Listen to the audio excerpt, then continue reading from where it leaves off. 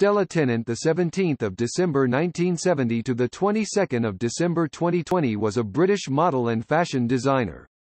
In 1993, she attracted the attention of photographers such as Stephen Meisel and Bruce Weber and soon achieved success as a fashion model, posing for magazines such as Harper's Bazaar Numero and the French, British and Italian editions of Vogue.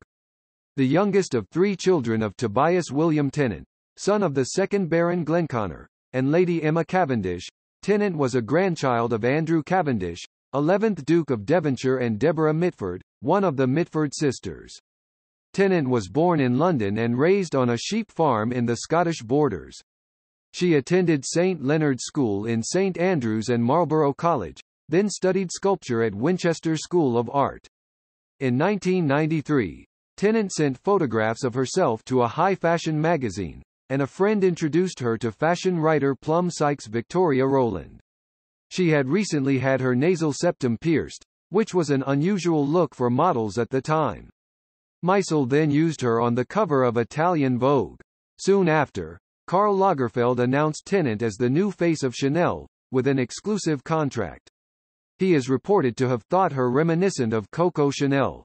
Priya Elan, writing in her Guardian obituary, credits her, together with Kate Moss and Erin O'Connor, with having introduced an era of androgyny on the catwalk.